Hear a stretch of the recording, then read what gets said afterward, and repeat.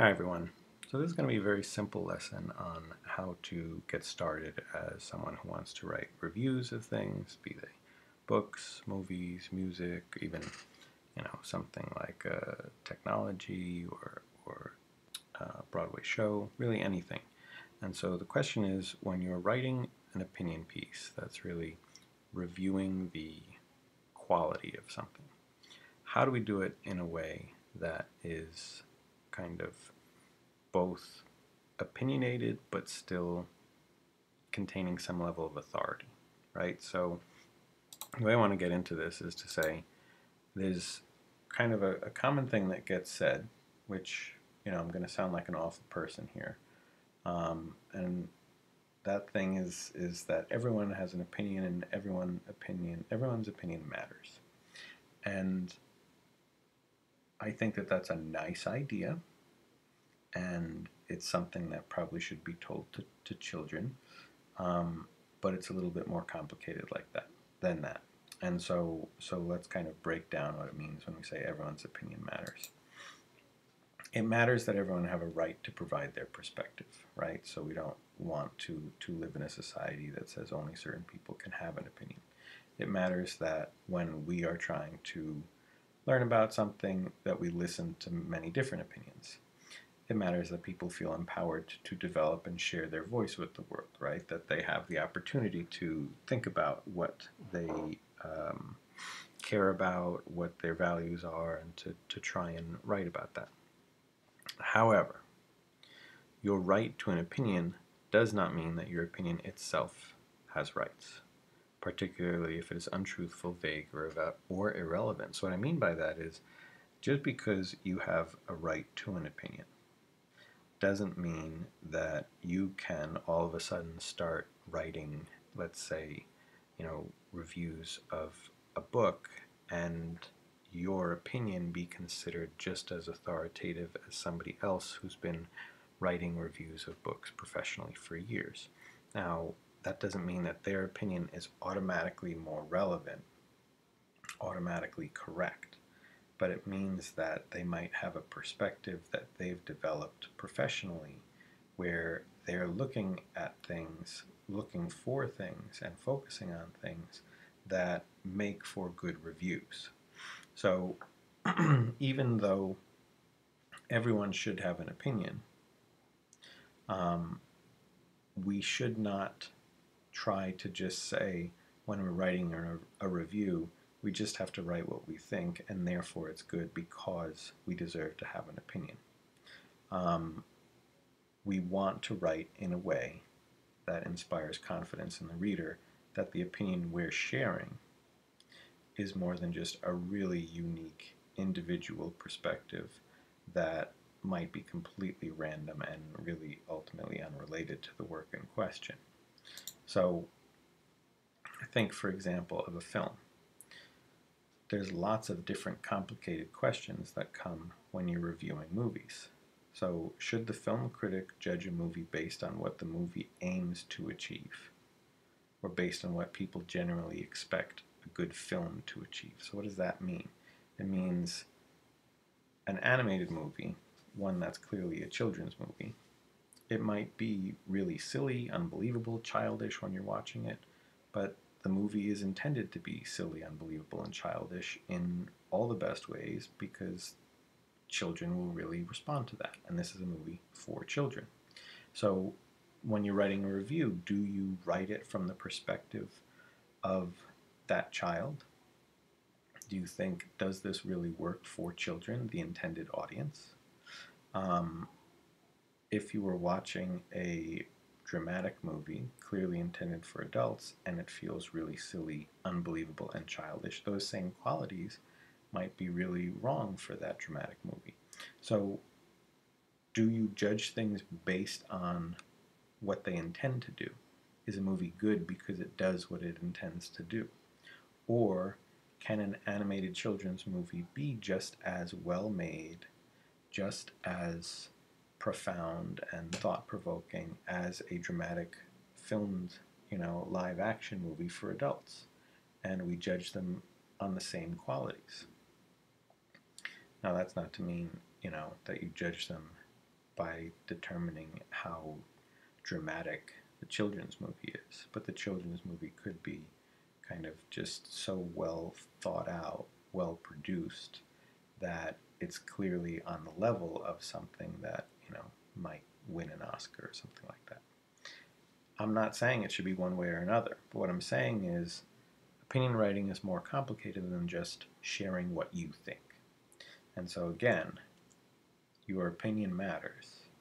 But if it's not a well thought out opinion, if it's not an opinion that's informed by, really careful consideration of the type of thing that you're reviewing and all of the questions that it raises to review something, then while it's great that you have an opinion, your opinion might not matter as much as somebody who is honing their opinion writing skills professionally, thoughtfully, and carefully. So how do we do that? That's what makes this a really simple lesson. The thing I would say to put at the center of what you do is precision. Lots of opinions are really vague. And, when you just think about the language we use to describe what we like, what we don't like in conversation, it's often so vague as to be useless. What did you think of that? I thought it was really good. Good. What was really good? The characters were really good. Okay, thanks. What made the characters really good? I just thought that they were all really well done. Okay, what does it mean to be well done? Well, they were kind of entertaining and enjoyable and fun and nice to watch. Okay, and what does it mean to be entertaining and enjoyable and fun and nice to watch? All of these words we have for good things ultimately break down as being kind of generic praise. And same thing with negativity, right? So to be a good reviewer, you want to hone in on detail. Good reviewers observe details that the average audience member might miss. That's why professional critics kind of have the edge on you, because they're constantly, if you're a film critic, you watch tons of movies a week. And so you get trained to notice more. So you want to train yourself to notice more. Good critics draw our attention to these details, large or small, through their opinion writing. So, the advice for today. The simple, very clear lesson is keep a notebook. I think it should be a real notebook, because particularly if you're going to movies and watching them, it's going to be difficult for you to have a digital notebook, like an app on your phone, because you really shouldn't have your phone out in a movie theater. But, movies aren't the only thing to review. So if you wanted to have it on your phone while you're reading a book, while you're listening to music, go right ahead. There's something to be said, though, to have a little kind of moleskin notebook that you just jot notes down in and that you use when you're typing up your reviews. No matter what, have something. What, though, do you write down? How do we be precise? So here are 5 specific things I would say that you should do as you're reading, watching, listening, whatever. And obviously this is more tailored for art, right? So this might not make sense if you're reviewing like a new iPhone, although you could clearly tailor these to fit something technological. But depending upon what you're reviewing, you might want to add or subtract to this list. So let's think about a book. First thing, document your emotional reactions. What are the moments, the aspects, the things that provoke a response in you? Sometimes it's hard for you to realize when you're responding, right? Because it's just part of the process, but you kind of want to train yourself to stop after you feel a specific feeling, like, oh, I didn't like that part, or oh, that really moved me, or I think it was funny, or whatever, or even just like, oh God, I'm so bored right now. So the trick is recognizing when you're reacting and then learning to write something down quick. That will jog your memory later. You don't have to answer the question of why you're reacting. Just note that you are. And that's something you can come back to later on in your reviews. Train yourself to notice patterns. So patterns, whether they're intended or not, right? So there might be a pattern in a book where characters constantly say similar lines of dialogue, and that's because the writer is not that great of a writer and they can't diversify their dialogue. Or it might be a pattern where you notice that there's an intentional kind of repeat of certain lines because there's meaning behind it. And so noting the patterns starts to show you both good things and bad things. Small details that produce big reactions. So sometimes you see little things that, you know, are kind of funny or are an interesting reference to something else, and they're just kind of like a one-off thing that you can, you know, have a small laugh at and then move on. But sometimes there are little details that keep adding up and show larger ideas. So it might be like a small thing that a character does that you think, you know, wow, that was really interesting, and I wonder why that sticks with me. Or a small kind of line of description that really stands out to you and seems poetic. That kind of links to our next thing, craft, right? So there's your experience of something, your enjoyment of a story. There's you're reacting kind of emotionally to being told a story, meeting characters. But then craft is kind of the behind the scenes stuff. So how well written is it? What does it mean for something to be well written? So my example here is a microwave dinner might taste good, but hopefully we would recognize that like something made by a professional chef will taste better because they're going to be doing things, you know, in the cooking process that show a higher level of skill, and that skill translates to, you know, a more complex tasting experience. So what's the link between the skill and that experience?